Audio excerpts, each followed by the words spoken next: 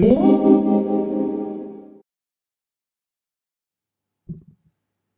complete Unit 3, we have to look at nationalization and privatization. We'll start with some definitions and examine the advantages and disadvantages of each. The definition of nationalization as provided by Merriam-Webster is a process of transforming private assets into public assets by bringing them under the public ownership of a national government or state. An example would be the government taking control of an industry such as oil, steel, rail, banking, or air.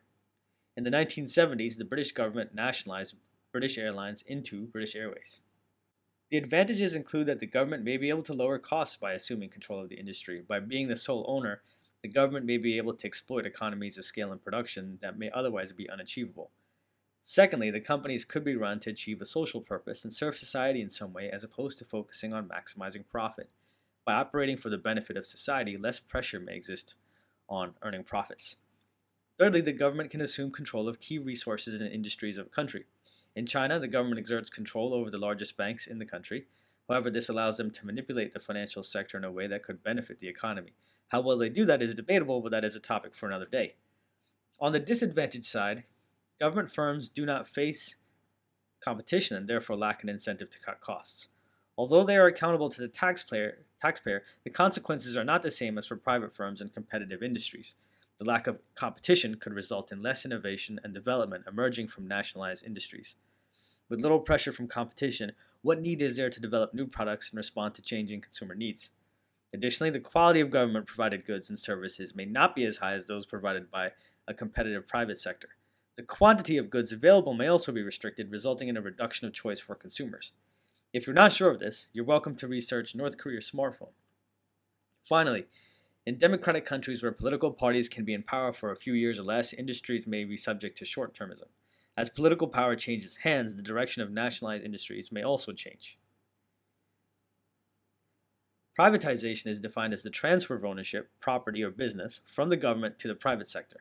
In the late 80s, the UK government then privatized British Airways and floated the stock on the London Stock Exchange, where private individuals and institutions could purchase shares and ownership in the company.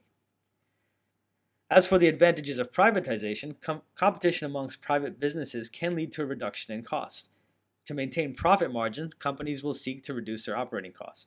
Additionally, as was the case with British Airways, once a nationalized industry is privatized, private individuals and institutions are able to take part ownership.